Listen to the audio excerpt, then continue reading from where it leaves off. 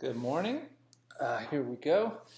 We're going to finish up chapter 18 today and enolates and start chapter 19, acids.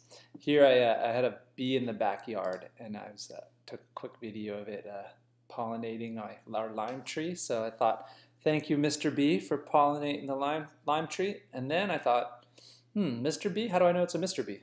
I think I thought it was a Mr. Bee because I was figuring queen bees, female, they're the ones with the hives, I guess, but what do I know?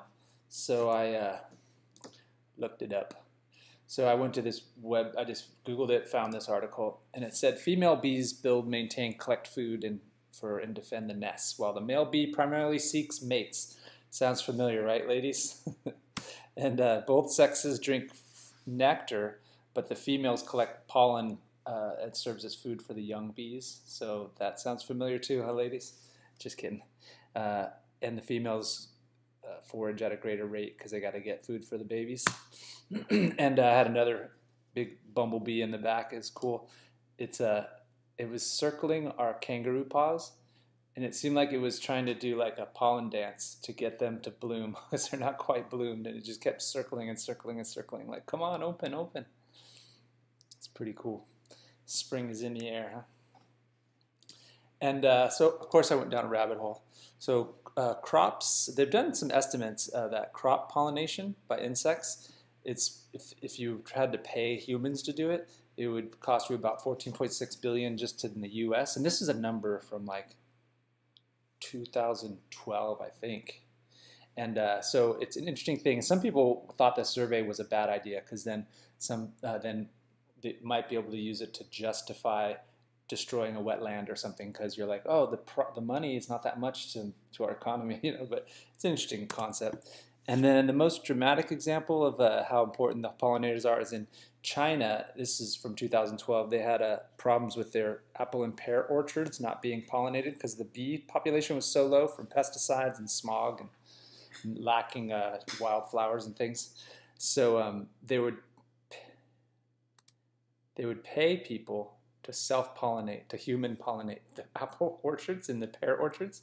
So they would have little bottles of pollen. You can see her little bottle of pollen, and then they would use a paintbrush, or they take a chopstick with a feather tied onto it, dip it in the pollen, and then just pollinate the flowers of the trees by hand.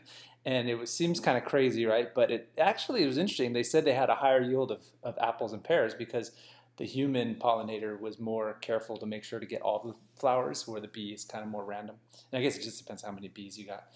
But that didn't last very long because the Chinese economy got better and it was too expensive to pay workers. And I think they figured out how to get the bees back. So yeah, like in Europe and North America, they found a lot of the planting strips of wildflowers around your farm attracts the bees and gives them an ability to live there. And it also helps with you don't have to maybe use as much pesticides, because things like if you plant, like for example, some dill. If you plant dill, it'll attract these little wasps, these little tiny wasps, and they lay their larvae in caterpillars. So they control the caterpillar population, and so it's kind of cool that you can figure things out. Let Mother Nature help you with Mother Nature. So a little bit more about bees. So honey. Possibly the world's oldest fermented beverage is honey wine or mead. You probably heard of mead. So if you put yeast in honey and water, you can ferment it. But honey was actually used to treat wounds, and that's from a long time ago. People would use honey for wound treatment, and they do actually have. The last I checked, they have one FDA-approved use of this one honey. So there's this bees that live in Minnesota, and they get their pollen from a certain flower out there, and then their honey, it's used to treat wounds. So sometimes they'll have someone with a bacterial infection that's not healing up with the normal antibiotics, and they use this honey and it works. Or at least it's another tool. It's pretty interesting. And then because of its composition, honey, it can last a long time. It almost has no expiration date because it's kind of thick and it's got these acids and other things in it that help protect it. It's pretty interesting. And then they found preserved objects in honey because it can preserve things. So where do we get our honey? Like when you buy honey at the store, this is 2018 numbers, mostly in China. 446.9 million tons So times that by 2,000 pounds, that's a lot, huh? And you can, I guess Turkey makes a lot. Iran, either the Ukraine and the U.S. Pretty cool, huh? And I was looking at what is in honey. Well, I knew fructose was in there. It's got a lot of fructose, honey. And they did a, on this Wikipedia site, it talked about an NMR study, so it caught my eye. So they were using NMR to figure out the percentage of fructose and glucose in honey. And this was like they were looking at hundreds of different honeys. So pretty interesting. So that's why it's a wide range there. A lot of fructose and glucose. So remember glucose, you can draw it as a Fisher projection. And this is the 6 carbons, right, glucose has. And it has 1, 2, 3, 4 stereocenters, aldehyde on top. And is this glucose an alpha, or is it a D glucose, or is it L glucose? Well, if you look over here, the lowest alcohol, the alcohol furthest from the aldehyde, is on the right side, so that's a D glucose. And we call it D because it can be built up from D-glyceraldehyde. So if this aldehyde was right here at carbon 4, it was just a 3-carbon sugar, that would be D-glyceraldehyde. And that's where D-glucose name comes from. And the D-glucose will cyclize into a 6-membered ring like this, right? And when it does this, let's try to see how that would happen. So carbon 1, it's the same numbers, they're different colors. Carbon 1, 2, 3, 4, and I got to make a 6-membered ring, right? Like a cyclohexane type of ring. So if I go 1, 2, 3, 4, 5, I have to go to this oxygen, would be the 6th member of the ring. So this oxygen adds to that aldehyde, and that makes a 1, 2, 3, 4, 5, 6-membered ring. And when it adds to that aldehyde, it can add from our side of the screen or from the back side. So it creates a new stereocenter there. And that's what this is here. So this alcohol could be, this oxygen here, that's the green alcohol. That can be facing down or up. When it's down like this, it's in the opposite direction of the primary alcohol. This is the primary alcohol in this sugar, so it's got a primary alcohol, that's a secondary. So when it's facing the opposite way of the primary alcohol, what do we call it? The alpha sugar. So that one stereocenter, when it's down, it's alpha. If this stereocenter is such that the alcohol is up, it's the beta sugar, we refer to it.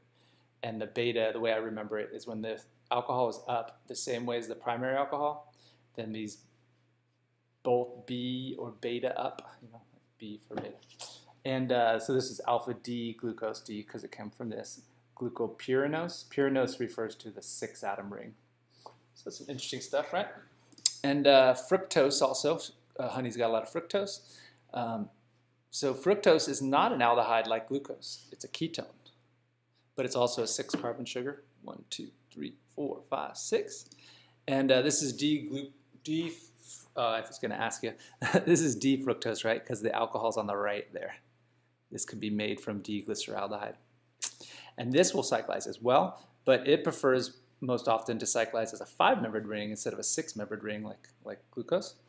And let's try to figure out where that would happen. So if I start with the carbonyl carbon, that's the thing that's going to be attacked by an alcohol. So it's got to be 5 atoms away. 1, 2, 3, 4, 5. It's this alcohol. This alcohol will add to the ketone, and it creates a new stereocenter there. And when it does it, this is the new stereocenter right here, because this oxygen is that oxygen. That's the one that made the ring, came around, boop. So when it creates this new stereocenter right here, this guy, it is, what do you think it is, alpha or beta? It's pointing up, and the primary alcohol, not this one, I know it's so confusing, huh? The one that's not attached to the same carbon, but this one is similar to this one. So this primary alcohol, it's pointing up, the alcohol's up, so this is beta. They both be up, beta D fructofuranose. See how the 6-membered ring is a pyranose and the 5-membered ring is a furanose. So interesting stuff you hear about probably, and now I get a little bit discussion about why. So, the other thing I was going to say is these carbons right here, they have 2 oxygens attached to them. So that should look familiar. It's like an acetal, right?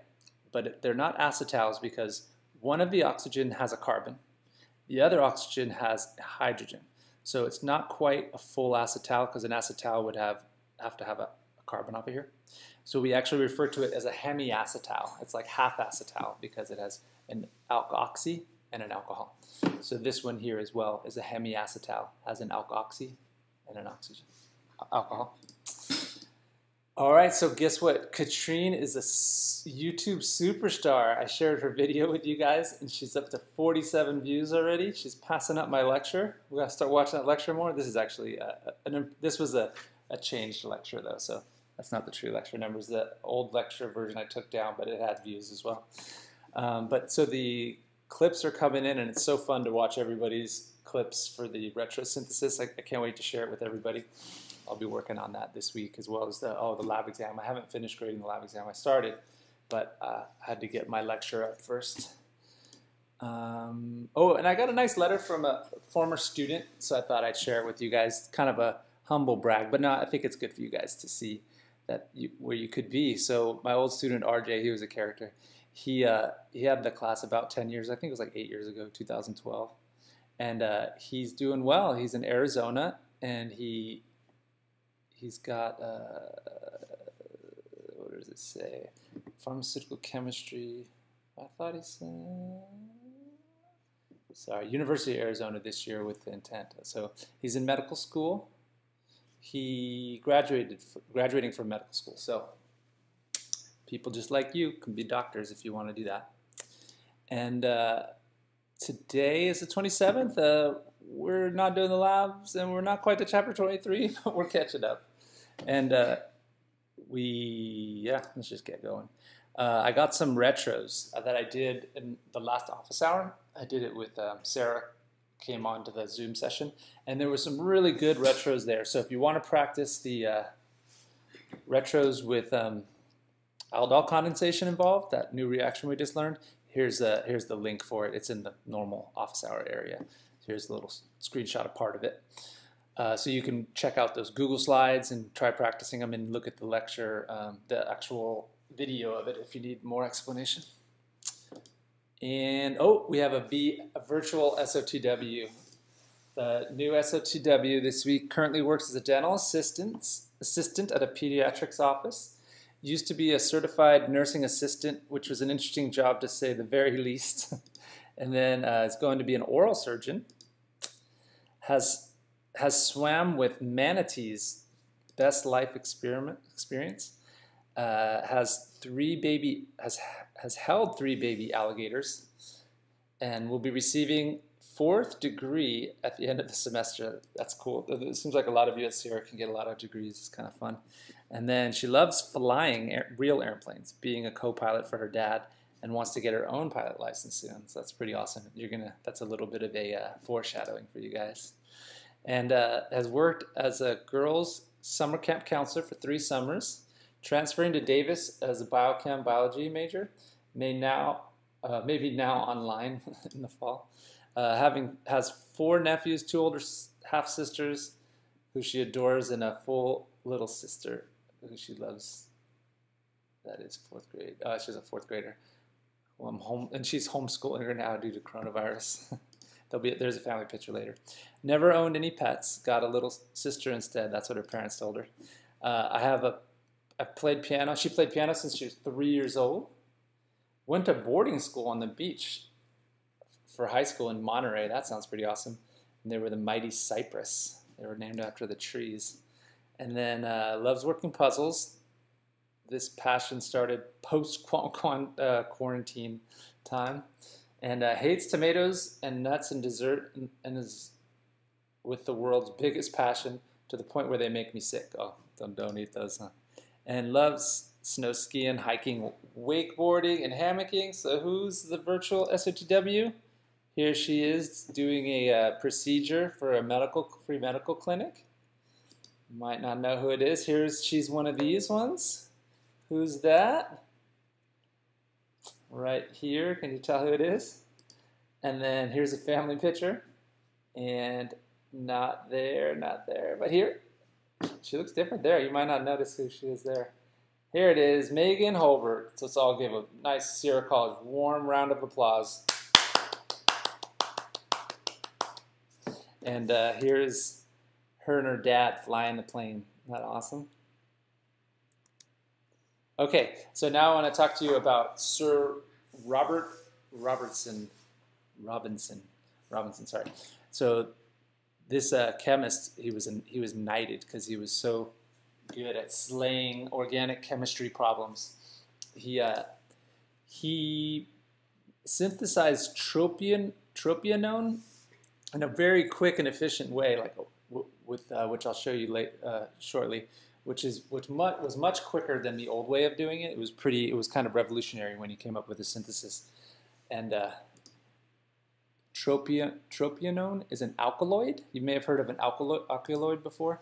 An alkaloid is an organic compound with a basic nitrogen atom. So this nitrogen has a lone pair. It's not a super strong base, but it's a medium base. It's got some basicity to it. And there's a lot of important biological molecules with these kind of basic nitrogens. They're called alkaloids. Cocaine is another alkaloid, and you can see it's very similar, huh?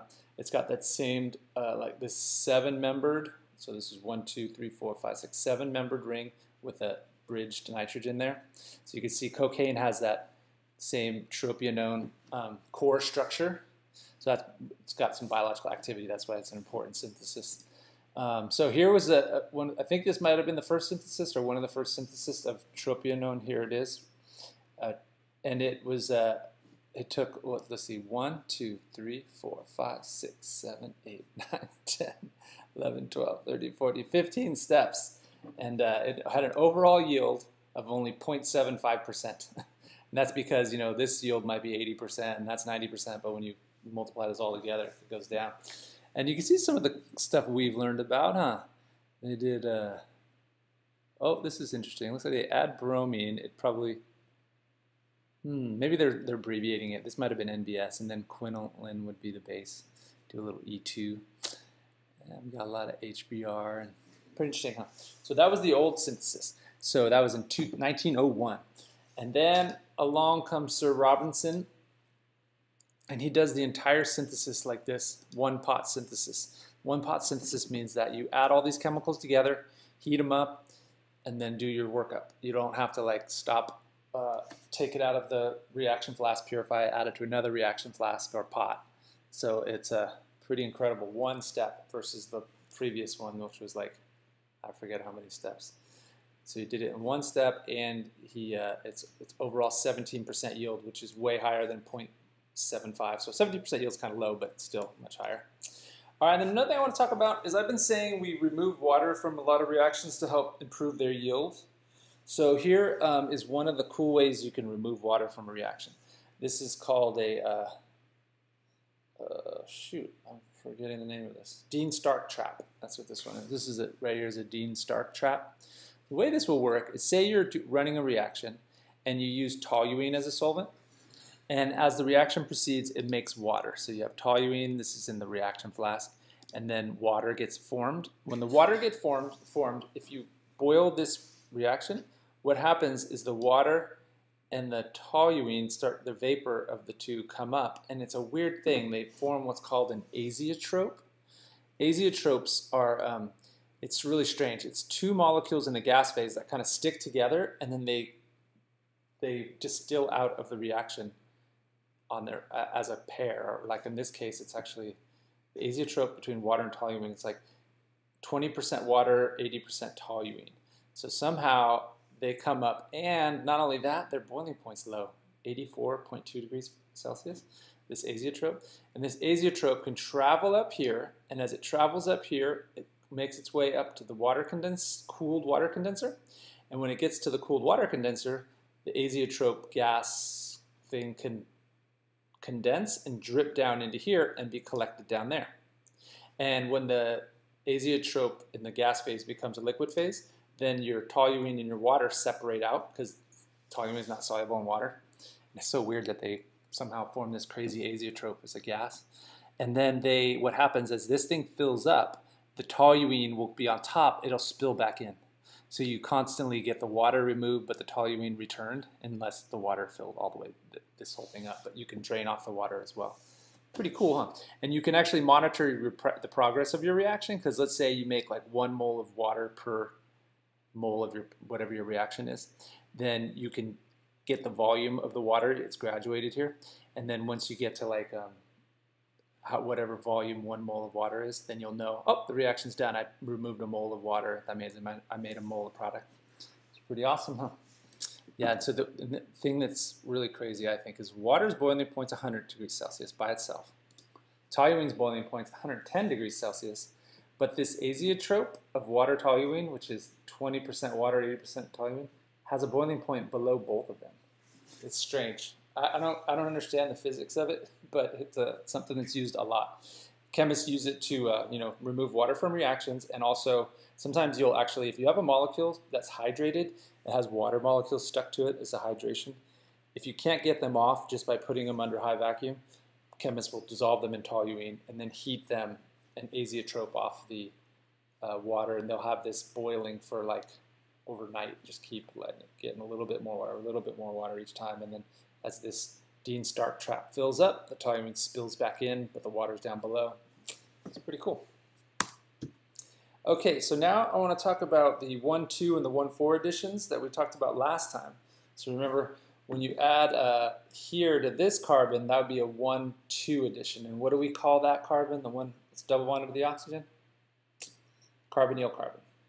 So if you add at the carbonyl carbon, that's a 1,2 addition. If you add, or you won't add here, but what's this carbon called?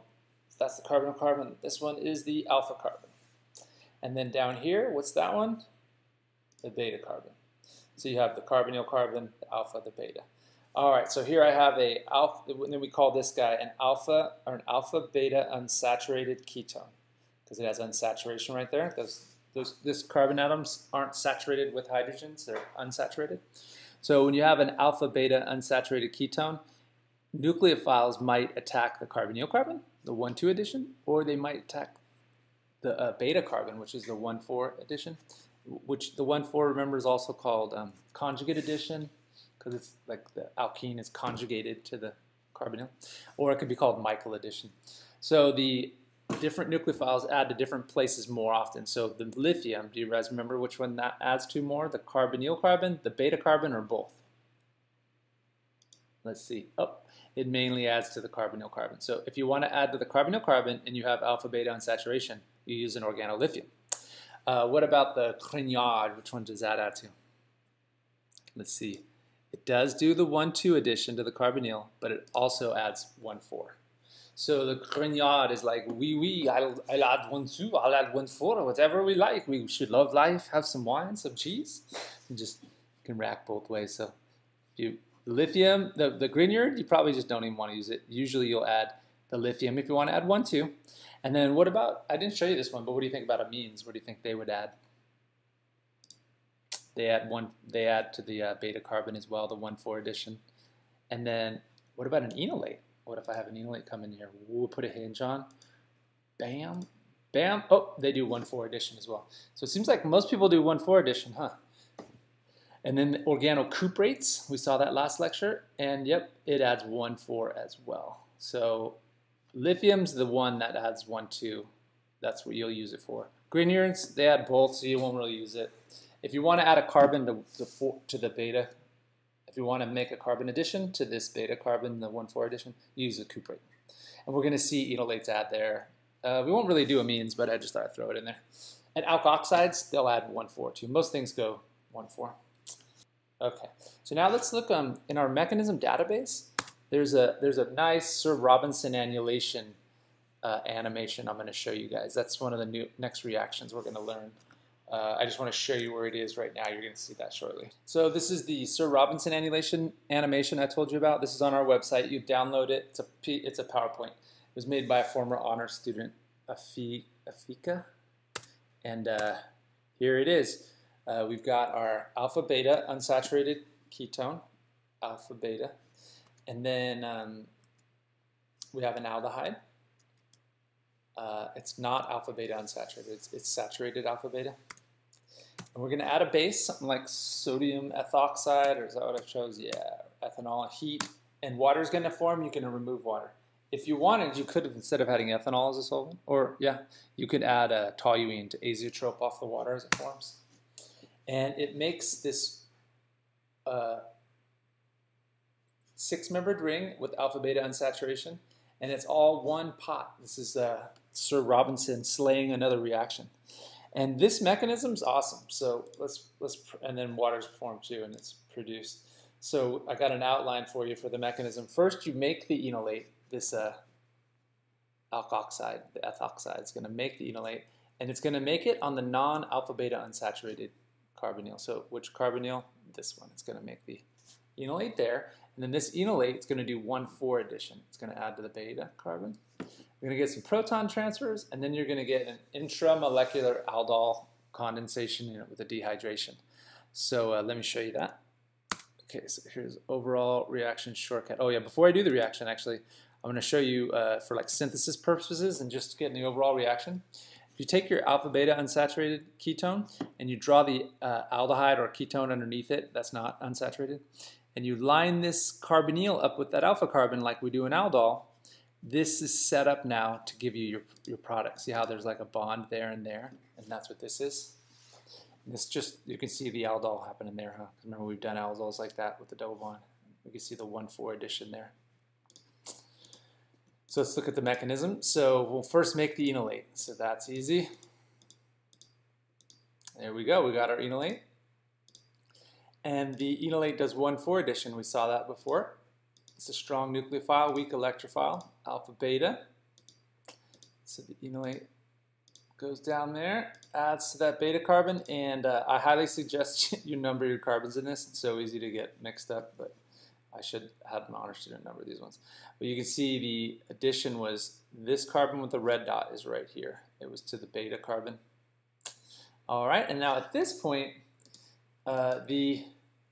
you have an enolate, and it can maybe attack the aldehyde. But if this enolate right here attacks that aldehyde across, it would make a 1, 2, 3, 4-membered ring, and that's kind of tight. It's hard to make a 4-membered ring. 6-membered rings are way more favored, right? So we have an enolate, but it's not the right enolate. So what happens is you do some proton transfers, or you protonate the alpha carbon, boom, like that, right? Then we need to make a 6-membered ring, so we need to make the enolate over on this side. So the enolate on this side was wrong, on this side it's good. So we deprotonate that, and we get our enolate there. And then you can see it's going to make a 1, 2, 3, 4, 5, 6-membered ring. And then continuing on the next page, it does like basically an aldol condensation. So you add to the aldehyde, get a stereocenter there. Then you protonate it. And now this is in the beta position on the other side, huh? Alpha beta. So these are bad leaving groups, but we're going to give some push to get that leaving group off. So I'm going to make the enolate over here like this. And then I don't want this to come off as hydroxide, so I'm going to do like we did with the other aldol. I'm going to have it be protonated on the way off.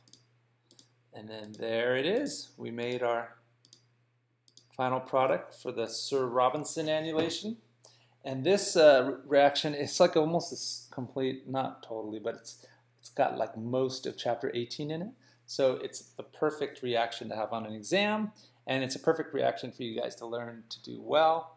So I'm going to make a quiz for it. I think it might be Wednesday or Thursday this week. Probably not. Well, we'll see. See if I get around to it. I got to grade the lab exam as well. But yeah, I'm going to give you a quiz on this, and this will definitely be on the next exam.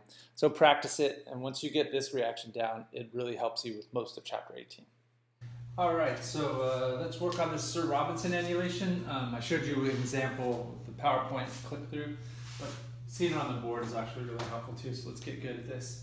So when you do the Sir Robinson annulation, you first make an enolate of the non-alpha beta unsaturated. So this is the alpha beta unsaturated ketone. These are also referred to as enones. So this alpha beta unsaturated ketone, aka enone, because it's an alkene, ene, and a ketone one, so enone. It needs to be attacked by this aldehyde, but not the aldehyde, but the enolate of the aldehyde. So that's the first thing you have to do in the mechanism, is you take your aldehyde, make it into the enolate.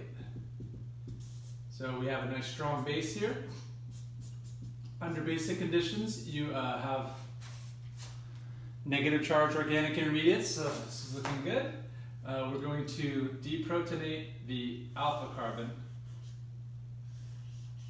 to make our enolate. And remember that alpha carbon is fairly acidic for carbon because it has resonance. And I just skipped to the major resonance structure. But the pKa of this guy is 19. It's pretty acidic. And then after I've made my enolate, this is a strong nucleophile. It's going to add to the alpha beta unsaturated ketone, aka enone.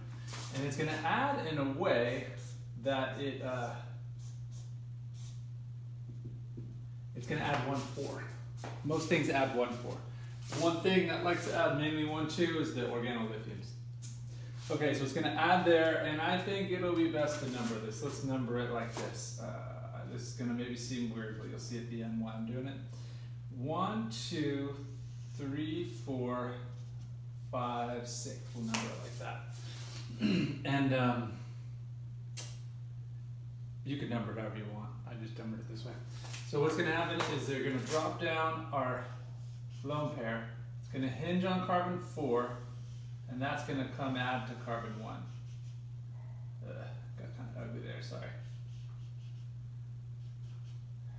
All right, there we go. And no, that's not where it's going to add. Sorry, I just said it was going to add 1 more. Okay.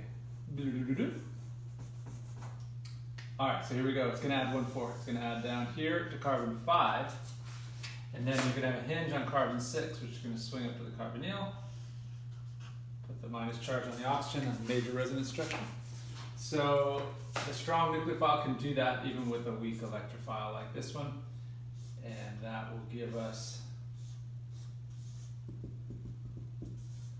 the following.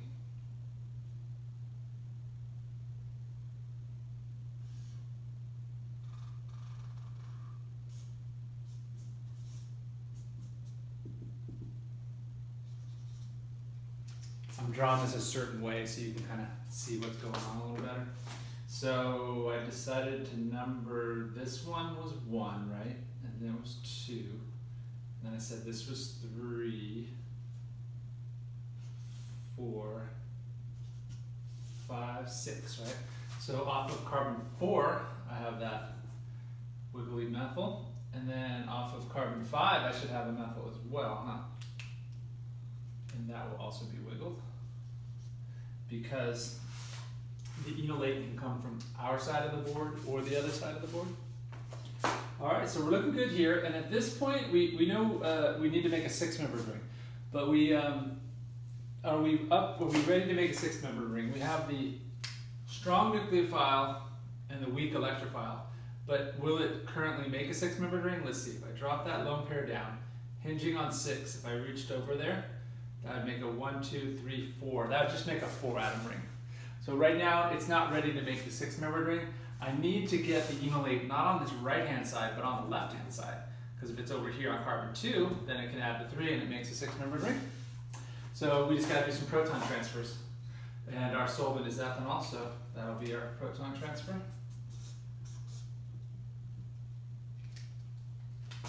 We'll protonate carbon 6, hinging on 6.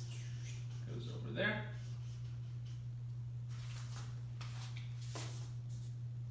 And we get the following.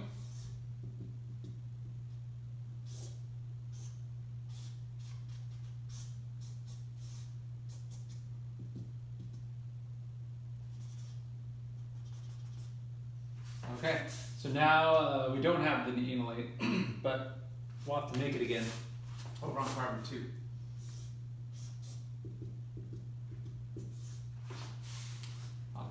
To make sure we're doing it right. 1, 2, 3, 4, 5, 6. Yep, and now carbon 2, it's fairly acidic as well. Ketones, pKa's are about 20. And you might wonder, like, oh, why not just deprotonate there? pK is 19 there. Well, you can deprotonate there, but it doesn't lead to your product. That would give a 1, 2, 3, 4 atom ring again. So this reaction's in equilibrium, so things like deprotonating here can happen and come back and forth and back. But if it gets to the point where water comes off and you remove the water, everything gets pulled that direction. So here we go. We're going to deprotonate carbon 2. Make our enolate.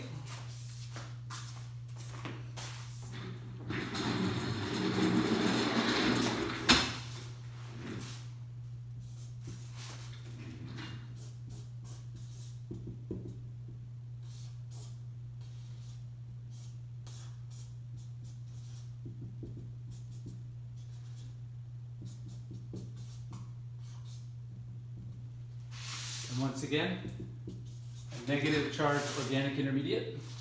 And we're all set up now to do our basically aldol condensation, intermolecular. Drop this bond down, have this swing open there. That go there.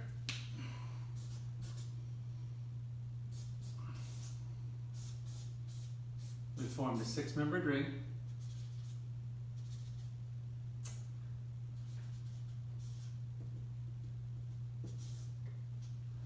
There we go. And we just continue on with, I'm going to do it on the next board.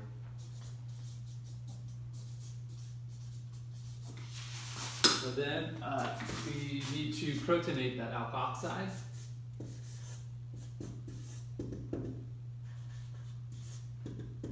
Because that alkoxide is going to become the alcohol that's going to leave, but it's not a great leaving group.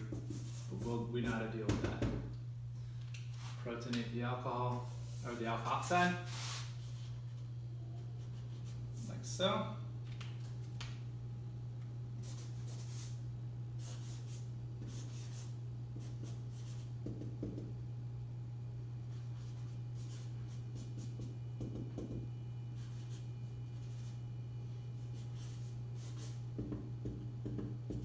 And now, this isn't a good leaving group, it's a bad leaving group, right? The alcohols. But it's got to come off, so how are we going to do it? We're going to give it some push. We're going to make the enolate over on the left-hand side. The enolate could form over here, but it can go back and forth. But when it forms here, then it's ready to push off the bad leaving group. So here we go. I make the enolate there.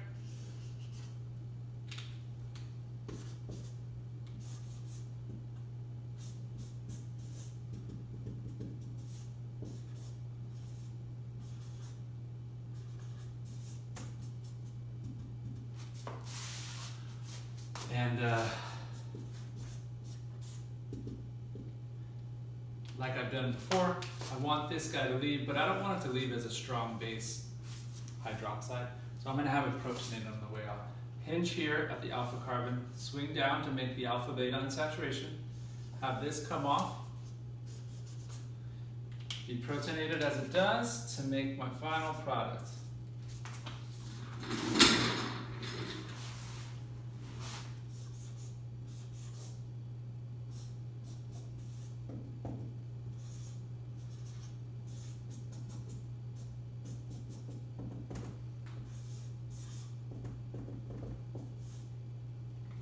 And there you go. There you go. In the water you remove,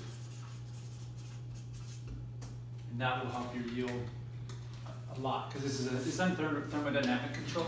Alpha beta unsaturated ketones like this, a cyclic enone, they're pretty stable because they have conjugation. And when the water is taken away, and even if these equilibriums aren't very favorable, they all get just yanked this way. And we can remove that water by a number of ways. One of them we just learned today. You can have this reaction if you wanted. Throw some toluene in there, and then azeotrope off the water. This is the Sir Robinson annulation, and this one's awesome. It does so much in just one pot. You just throw these two molecules together and just reflux them for a while. Boom, you got this nice enone product. So Sir Robinson slayed another organic chemistry reaction. In my opinion, the key to chapter 18 is the Sir Robinson annulation. If you know this one, you could slay this one, then you'll be knighted and the rest of it should come a lot easier. So that's why I'm making a big deal about it and having us practice it a lot.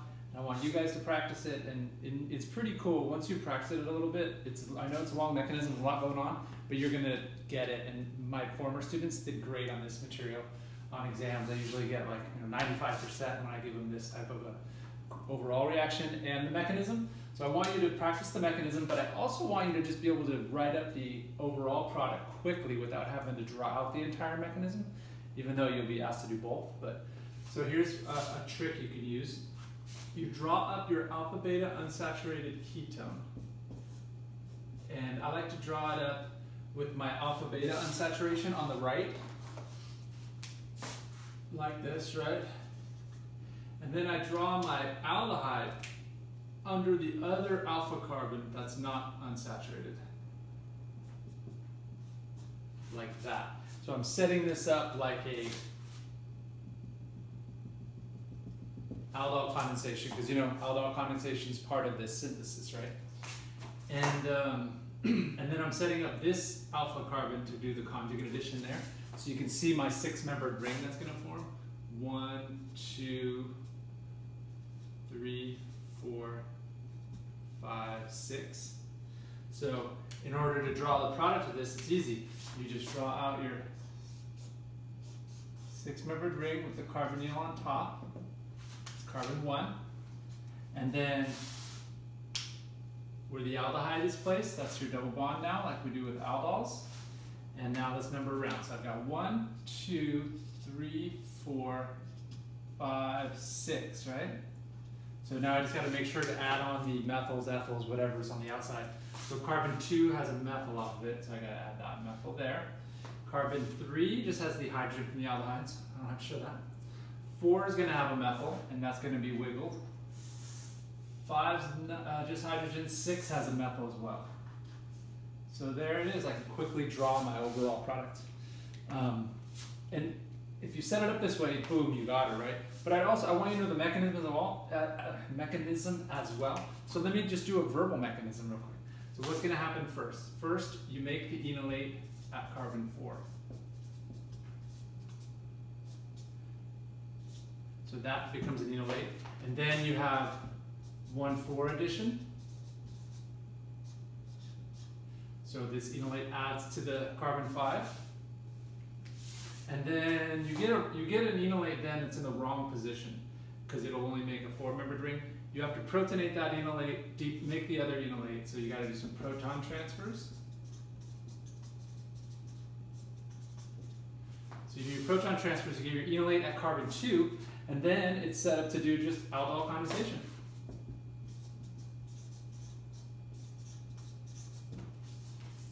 So I really like setting it up like this because you can just see the whole mechanism laid out for me. If you're not understanding this and following along, just do the mechanism. Get good at it. All right, let's try another one. So I've got this one set up. So actually, you should pause the video maybe and try to do this one, and then come back and watch me do it. So welcome back. Here we go. I've got my alpha beta unsaturated ketone, my enone. And I'm going to put that aldehyde underneath here like so. Oh, I didn't draw that right.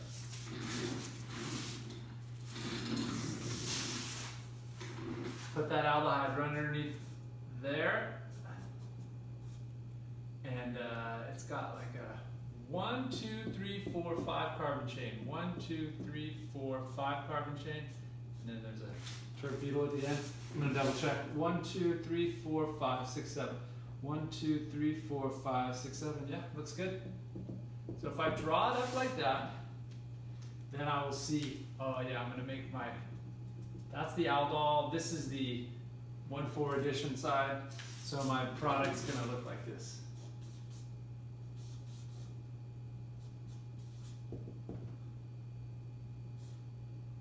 So I've got my 6-membered ring, and here, let's number it so we can make sure we don't make a mistake. Let's go 1, 2, 3, 4, 5, 6. 1, 2, 3, 4, 5, 6. Okay, what do we need? Carbon 2 is good. 3 is good. 4 has got this coming off of it. Let me make sure I didn't mess up the carbons. number of carbons. 1, 2, 3, 4, 5, 6, 7. Looking good. Carbon 5's got 2 methyls off of it. That's interesting, huh? We haven't seen that yet. 6, it's all good. So that's our product. Pretty quick and easy, huh? And once you get good at going the forward way, I want you to do the retro too. So let me show you this first one, and then I'll have you practice that one. So the retro, it's actually, I think, easier than doing the forward way. So in the retro, you're going to disconnect between 2 and 3. That's the aldol condensation. And then you're also going to disconnect between 5 and 4. That's the conjugate addition side. So my retro for this will be the following.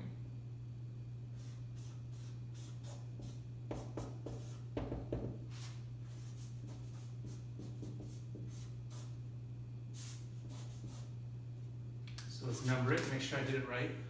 1, 2, 3, 4, 5, 6. There we go. Yeah, that's good. I got a methyl off of 4. I've got the isopropyl off of 6. A methyl off of 2. Not too bad, huh? And then, I forgot to mention this before. I think it's interesting how the pi bond switches sides. Like I have an alpha beta unsaturated on the right-hand side of the way I've set this up. And then in the product, it's on not between 5 and 6 anymore. It's over here, switched over. Something that helps me see it. So now why don't you try that one, pause the video, come back and I'll show you. Okay, welcome back. So here we go. I can disconnect here between carbon 2 and 3, and then I got 4, 5, 6, and then between 5 and 4 too. That's where the aldehyde comes in to do a conjugate addition.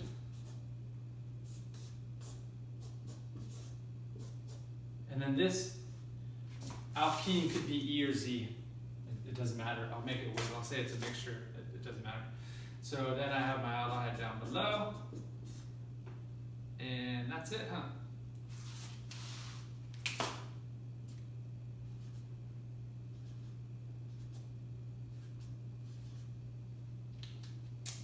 So yeah, off of 6 I got a methyl, 5 I've got a methyl, and that's it.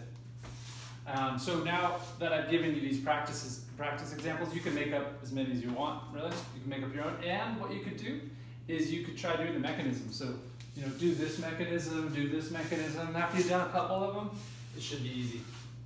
And it's pretty amazing that it is easy because this stuff is crazy. Sir Robinson was knighted because of it. He had the sword from the queen. Said, you've slayed organic chemistry. All right, now we have a retrosynthesis. So to finish off chapter 18, of course, we got to get a retro in there. And this one's awesome. It's got just acetone. Got your acetone score bottle. We're going to make this big monster here. It's got a 6-membered ring. That should be making you think Sir Robinson annulation. But it doesn't have the unsaturation. But then maybe the unsaturation was on the right-hand side or on the left-hand side. The way I worked it out, I want to add on 1, 2, 3 carbons. That's kind of weak. 1, 2, 3, because I know I have 3 carbon fragments. If I work on this side, it would be a 1 carbon thing. I'll show you what I mean. So I'm going to imagine a disconnection here. Oh, and I had the double bond there because I did a conjugate addition or 1,4 addition or Michael addition. Okay, so let's do the retro.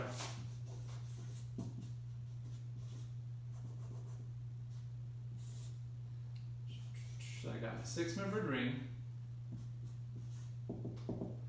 And after you see the first step, I hope it really gets you on the right track, understanding what I'm talking about. I'm going to disconnect right here. Cut off that 3-carbon unit. And that can come from the enone.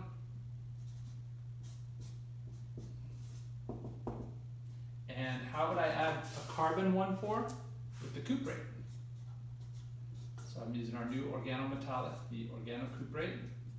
And that can add to the 4 position there. And now when I look at this, I think, okay, this is what Robinson annulations retros are like. We've done these, so I can disconnect here between what I was calling carbons 2 and 3, 4, 5, 6.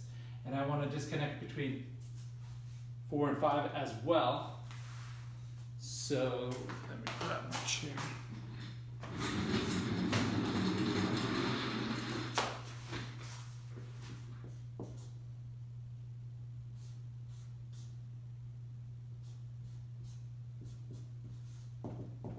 Got my alpha beta unsaturated ketone. Draw my aldehyde underneath that alpha carbon. As we always do for aldols. 1, 2, 3, 4, 5, 6. Looking good, right? And then this one, we know how to do this. This is just an aldol. Disconnect there.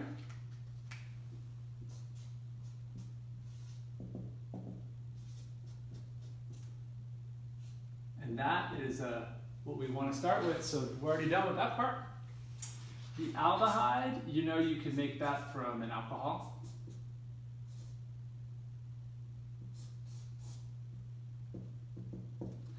And the alcohol can come from a lot of things, and it can, one of them being the alkene, right? You can get that from anti-Markovnikov hydration of an alkene. The alkene can come from our other alcohol, the secondary alcohol, right? Which you can see comes from the acetone. There we go, we got that part solved, but we still haven't finished off the, I'm gonna be squeezing in this, I think, watch. We still haven't made our cuprate yet, but we know how to do those. Those cuprates come from the lithium, the organolithium, and the copper-1 iodide, cuprous iodide. And then the lithium can come from the bromide, of course. And the bromide can come from the alcohol, huh? So there we go, we got our retro. Let's do our synthesis. I'm gonna make the cuprate first. Why not? So I take my acetone. I'll reduce it. I'll go with sodium borohydride. Why not? I could use lithium aluminum hydride as well. And get my alcohol.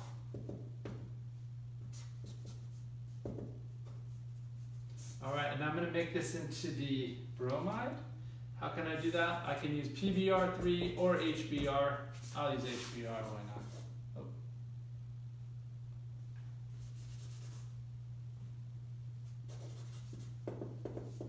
And then I need to make this into the organolithium.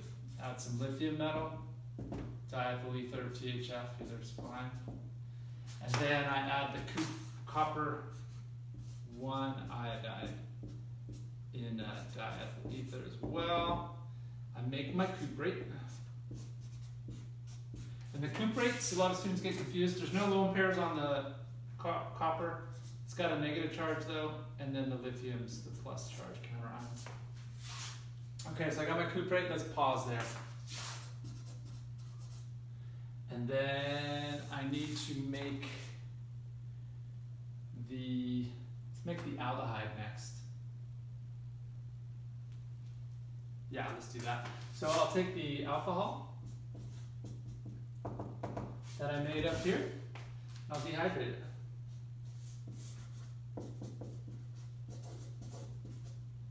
Phosphoric acid, heat, remove water, make the alkene. And now I want to put that alcohol anti-Markovnikov, so I do the hydroboration. BH3, THF, step B, hydrogen peroxide, sodium hydroxide. I have my primary alcohol, which then I treat with PCC, methylene chloride. This way it can stop at the aldehyde, give me my aldehyde I want. I'll draw it up the way I have it over there too to make it easier to see. Okay, so then I'll pause there. So I got those two parts. I got my cuprate, I got my aldehyde. I need to make my alpha beta unsaturated ketone there, my enone. let's do that. That's easy. That's just straight aldol condensation. Let's go like sodium ethoxide, ethanol, heat minus water.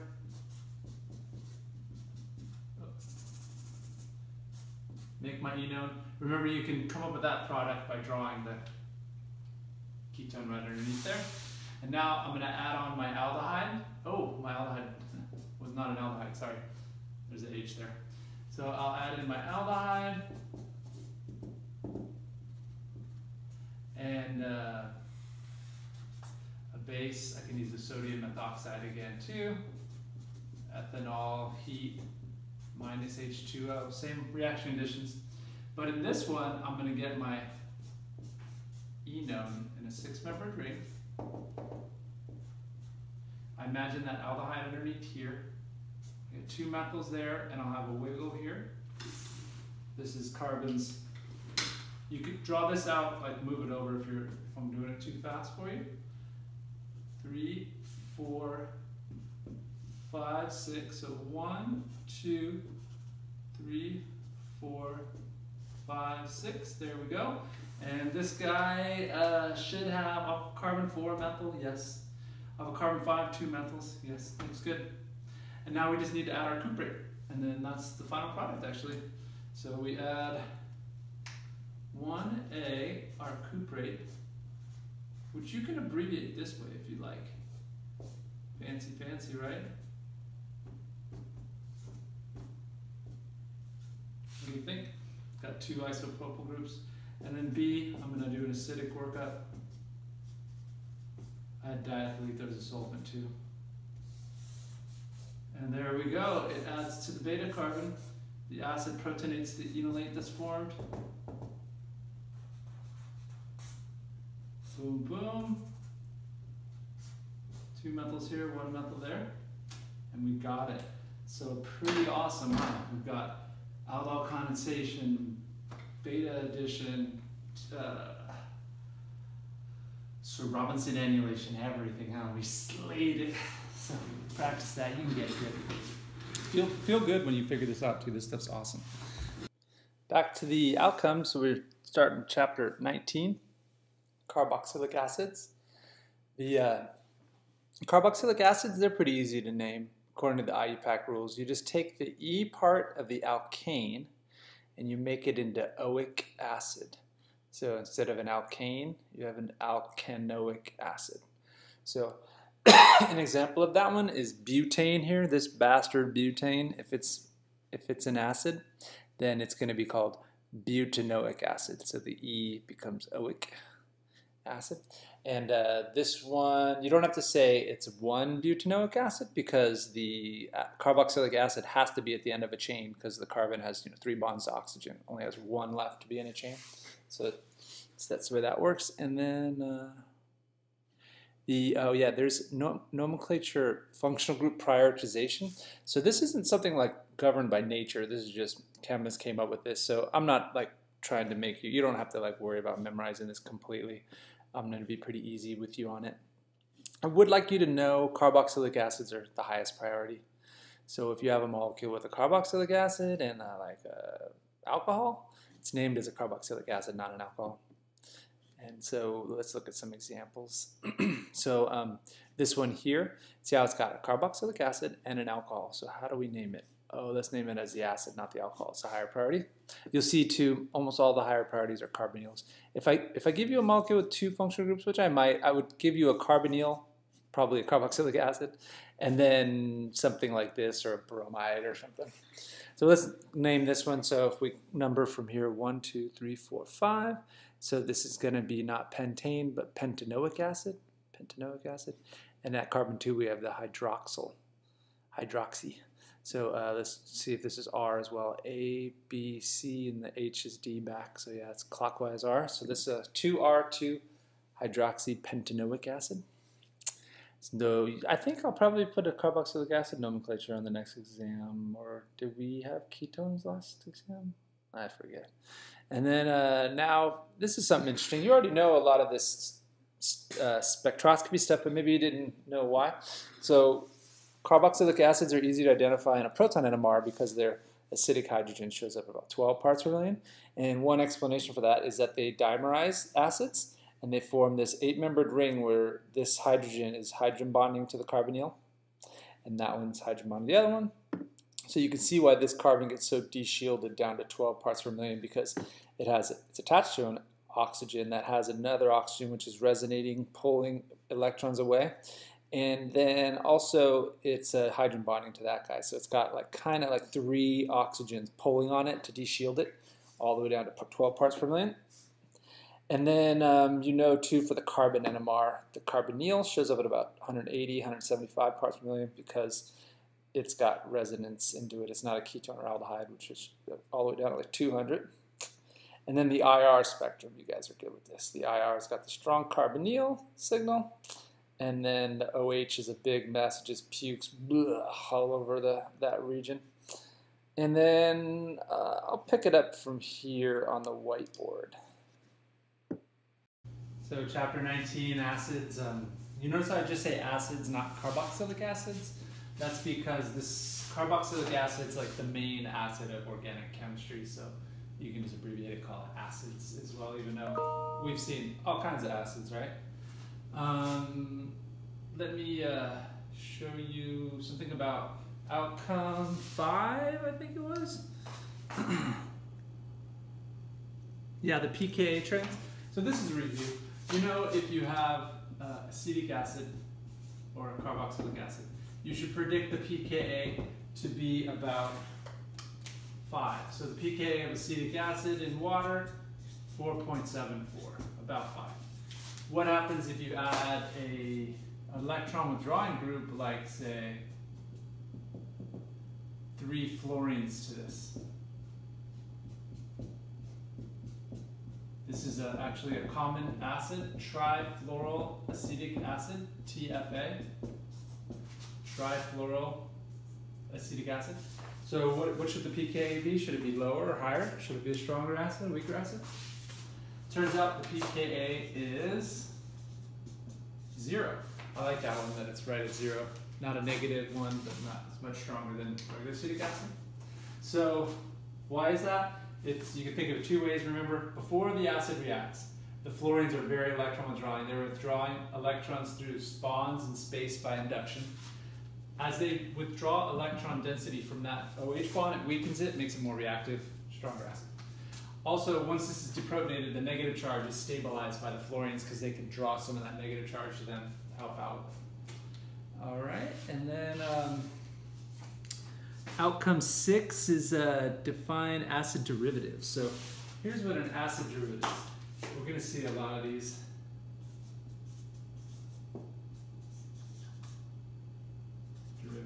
So acid derivatives, they're made from acids usually, or you can make them from acids. So an example of an acid derivative is acid chloride. We've been using those, right, for Frito-Crap. So instead of an OH, you have a chloride there. There's an acid chloride. Or there's another one that we're going to see more of is the anhydride.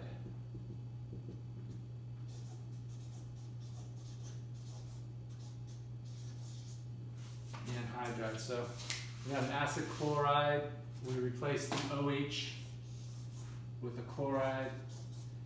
In the anhydride case, you replace the OH with another acetate. Why do we call that an anhydride? Actually, we're going to learn this reaction shortly, but might as well show you real quick. If you take a carboxylic acid, like acetic acid, and you heat it up just by itself, and you remove water, it dehydrates it, and it makes the anhydride. So anhydride, like anhydrous, it's been dehydrated. Water comes out.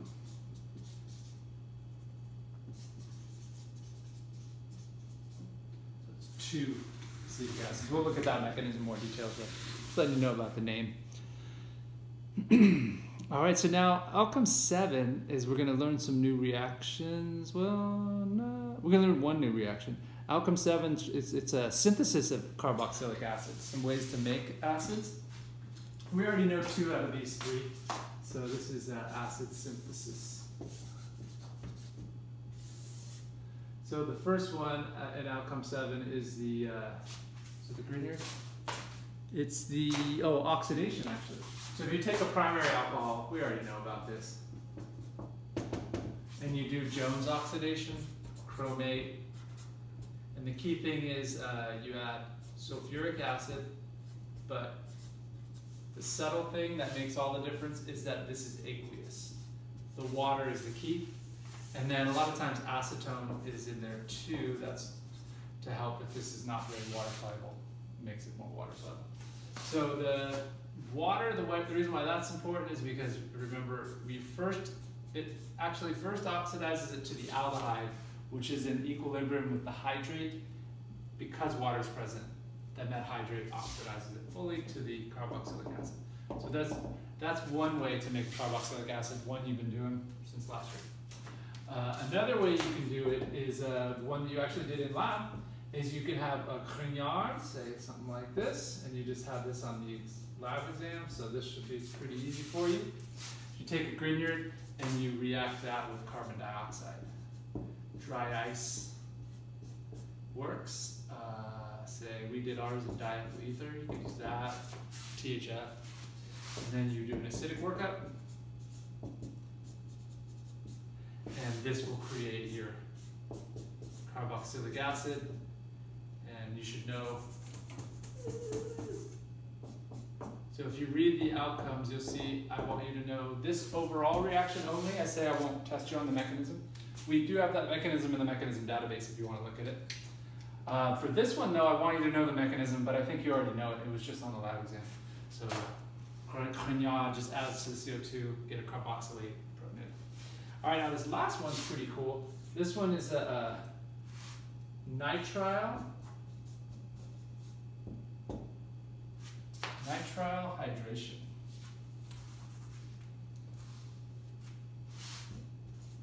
This is the new one. And for this one, I want you to know the overall reaction and the mechanism. Let me actually start this one off at an alkane. I'll show it like a synthesis. So let's say we take propane. We add bromine and light. Major product will be the secondary bromide.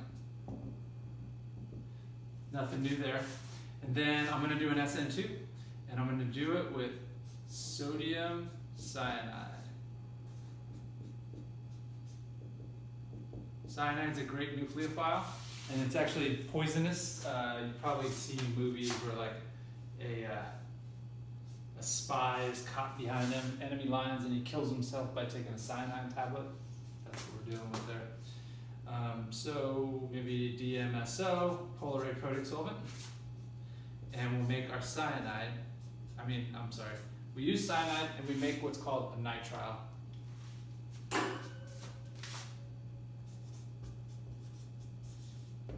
Okay, so you get your nitrile. So nothing new so far, just radical halogenation of an alkane, SN2. Now the new step is to hydrate this nitrile.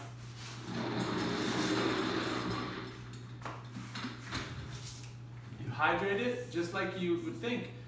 You add water and acid. You can add sulfuric acid. See how it is. Yeah. And so you get a carboxylic acid.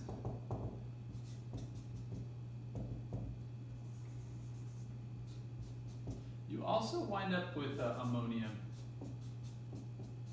And we'll do the mechanism to see why. You'll notice on these guys, something special is going on. In method A, we made a primary alcohol into an acid. When we did that, did we gain any carbons or lose any carbons?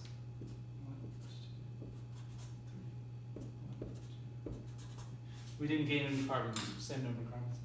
In method B, we started with this grignard, 1, 2, 3, 4, and our product has 1, 2, 3, 4, 5 carbons. So this one gets a 5th carbon from the dry ice.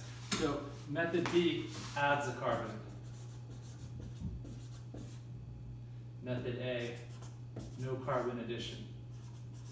I'm setting you up for future retros and thinking about how this stuff works. What about in step C? Does that add a carbon? If you're thinking of it from this perspective, yeah, it added a carbon right there, huh? So you wind up, if you have a synthesis where you need to add a carbon and make an acid, you can do it with the nitrile synthesis. So let's do the mechanism now. The mechanism is pretty cool. It's a good review for you of the stuff from chapter 17. To see those same principles again of like the POPAD-PED mechanism. It looks a lot like that. The key idea is to think of a nitrile. I gotta dry this so it'll be funky. Think of a nitrile as if it is a carbonyl. Kind of like a carbonyl. So you know how you have, let's say this nitrile looks like this. I'm doing it wrong. See how you've got a pi bonded carbon, pi bonded to an electronegative atom? It's similar to if you have like a ketone, say a carbon pi bonded to an electronegative atom. They're very similar. Of course, the ketone has 2 lone pairs in the oxygen, the nitrogen only has 1. We'll see how this all works out. Okay, so let's do our mechanism. We'll start off by, since we have water and sulfuric acid, we know that the water is going to be protonated by the sulfuric acid. And I abbreviated my sulfuric acid, but I did it correctly. Shown all my bonds that are going to break, and I'm not skimping on that, showing the results of each step, you'll see.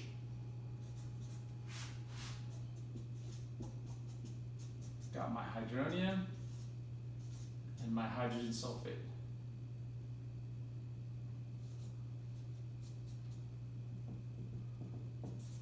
Okay, and now this nitrile, I said it's like a carbonyl. Is a carbonyl a strong or a weak electrophile? It's a weak electrophile, right? So what do you think? What do you think that's going to be? It's going to be a weak electrophile too. So it can be attacked by strong nucleophiles, just like the carbonyl can be attacked by strong nucleophiles. We're under acidic conditions. Does it seem like we're going to have strong nucleophiles? In this one, no. You could, in some cases, you can have strong nucleophiles with acidic conditions, say with like a hydrobromic acid, because that's a strong acid, but the bromide is a strong nucleophile. But here, water's our nucleophile, it's a weak one. So we're not going to get anything to happen until we make our electrophile strong. So we're going to take and we're going to, oh yeah, we could spell stuff out with this too, huh? We're going to take first though, oh, what am I doing? I always want to put that nitrogen on first for some reason. Okay, here we go. Okay, so what are we going to do? We're going to protonate. We protonated once, we're going to protonate again. Protonate the nitrile. Like so. We got a p. And now we went from a weak electrophile to a strong electrophile.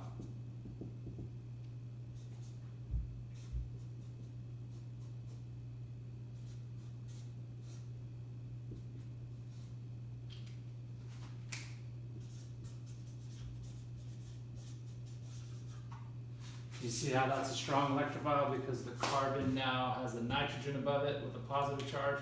That's really pulling on it to make it much more positive. And so even a weak nucleophile like water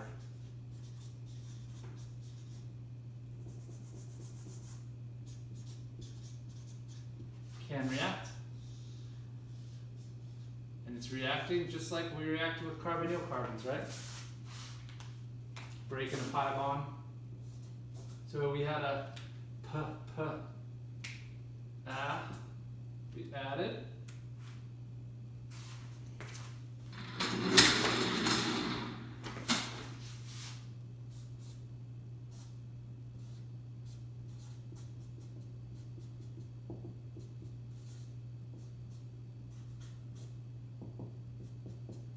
Our nitrogen is happy now because it has a plus charge. I mean, no, it no longer has the plus charge. Gained the lone pair. And then we're going to deprotonate this guy, because if you look at the overall reaction, we want to take this carbon and add oxygens and lose the nitrogen. So we want to go from having a triple bond to a nitrogen to having no bonds to nitrogen. And instead of being bonded to a nitrogen, you want 2 oxygens bonded to you. So at this point, is that water molecule, does it look like a good leaving group or a bad leaving group? It looks like a good leaving group. So if we don't want it to leave, it could, you know, it reverses, but instead of letting it do that, let's deprotonate it so it's not such a good leaving group. And what's our proton shuttle? Just water.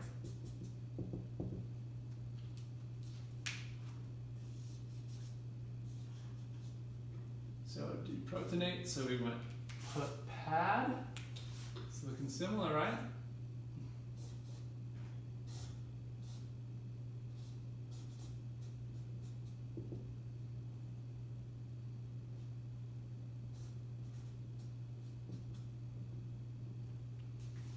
You're probably already guessing at something like this. I'm going to add some acid, hydronium, and I'm trying to keep my oxygen on there. I deprotonated it, so now it's not a good leaving group. I want to make this guy leave though, huh? So what do we usually do when we want something to leave? We protonate it. So let's protonate that.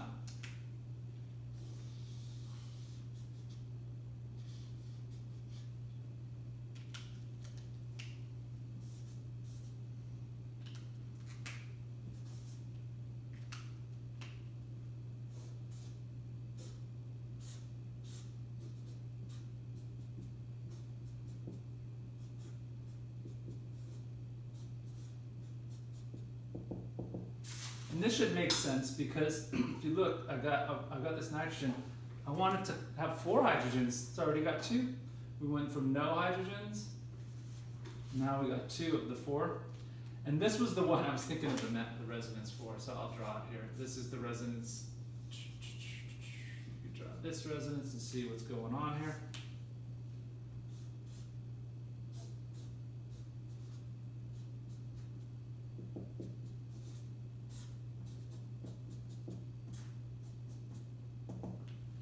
So they're sharing back and forth. Which one do you think is the major resonance structure? They have all octets on everybody. Oxygen, do we want the nitrogen with the plus charge or the more electronegative oxygen? I think this one's the major resonance structure.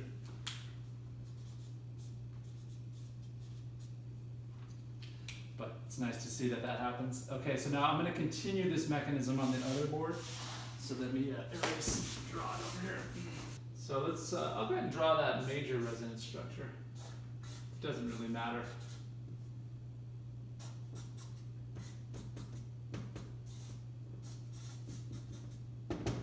Okay, so this guy, what does it look like? Does it look like an electrophile to you? Looks like an electrophile to me, that carbon there, yep. And this is a strong electrophile. It's got the plus charge on the nitrogen. So, and we need to add another oxygen to this molecule, correct? So let's have another water molecule come along, take care of that for us. So the water is going to add into there, which is the nitrile, I said, is like a carbonyl, right? This is even looks more like a carbonyl because it's double bond instead of triple. So we add into there, so we went pad, now we're we've added.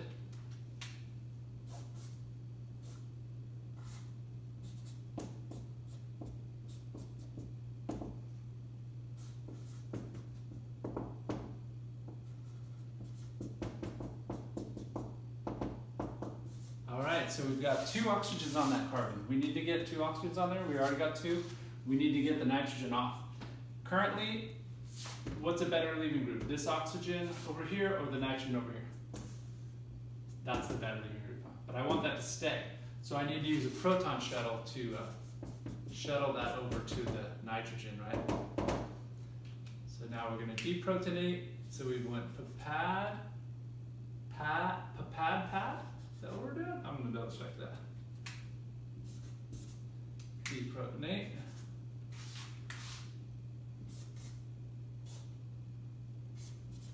it's no, I have it wiggled here. After I deprotonate, I have 2 alcohols on there, so it's no longer a stereocenter. So I'm not wiggling it.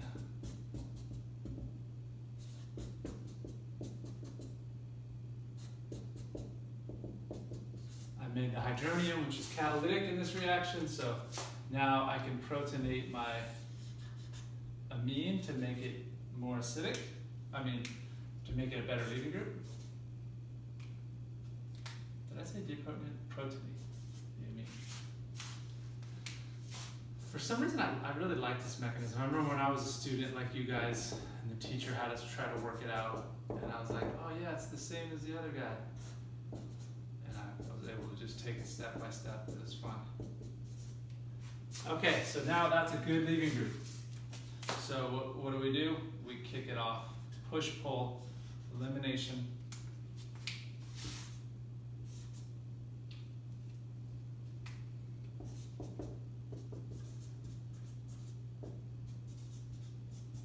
Got a good push-pull reaction, right?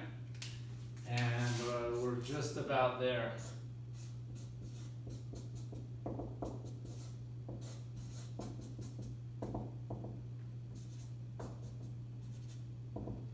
The amine came off, and the last step will just be to deprotonate it.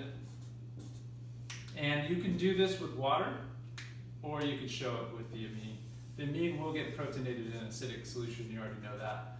Like during extractions, amines get protonated, become more water soluble.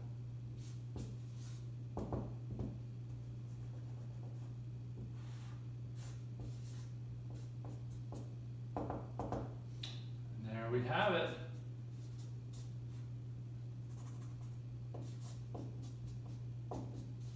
We've made a carboxylic acid, and let's see what we spell out.